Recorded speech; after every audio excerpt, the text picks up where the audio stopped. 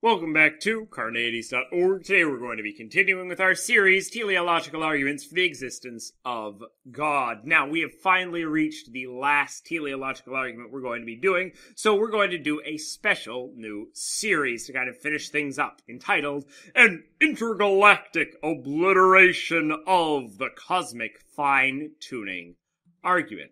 So it seemed to me that the cosmic fine-tuning argument was pretty much the strongest of all of the teleological or design arguments for the existence of God. So what I wanted to do was, instead of just kind of doing one level of debate on it, of offering the argument and offering objections to it, I want to take a look at the argument, some objections to it, some responses to those objections, and then further objections to the argument. There's still going to be a lot of problems with this argument here, but it seems to be, of all of the design arguments, one of the most viable. So I wanted to spend a little more time with it. We're going to start off with just an explanation of the cosmic fine-tuning argument as it stands, as it's been presented. Then we're going to look at the probably most common objection to the cosmic fine-tuning argument, known as the multiverse objection. This is probably the one you've heard the most often. Then we'll look at the poker game response to specifically the multiverse objection to the cosmic fine-tuning argument with Alvin Plantinga and George Schlesinger. Then we're going to look at some problems with that response. We're going to call that video Plantinga's Elaborate Poker Equivocation.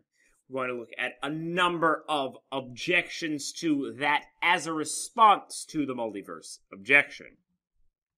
After that, we're going to look at cosmic fine-tuning and the Monty Hall fallacy. In that video, we're going to take on a couple of objections that address the cosmic fine-tuning argument itself without the multiverse objection. So basically, it's addressing problems in that argument in a different way other than the multiverse objection. Then we're going to look at the life as we know it objection. This is also going to be an objection directly to the cosmic fine-tuning argument that has nothing to do with the whole side debate of the multiverse objection and Plantinga's poker game response. Then we're going to look at the confirmation fine-tuning argument and Bayesian epistemology. Basically, this is kind of a toned-down version of the cosmic fine-tuning argument, and it uses Bayesian epistemology to kind of give you the intuition that even if you couldn't show for certain the conclusions of the argument, maybe it could show to confirm those conclusions, that our evidence could in some way confirm that conclusion. Well, we're going to, of course, look at the problem of the priors for the confirmation fine-tuning argument, because as it's going to be relying on pieces of Bayesian epistemology, it, of course, is going to fall prey to the biggest problem for Bayesian epistemology, which is the problem of the priors. Then we're going to look at kind of a reductio ad absurdum called Ed's Perfect Design, where we're going to look at some kind of problems with the design argument structure in general, specifically the cosmic fine-tuning argument structure. And finally, we're going to look at a video which, in my mind, would be sufficient to just get rid of all of your thoughts about the cosmic fine-tuning argument to begin with, which is why cosmology is not science, with Karl Popper.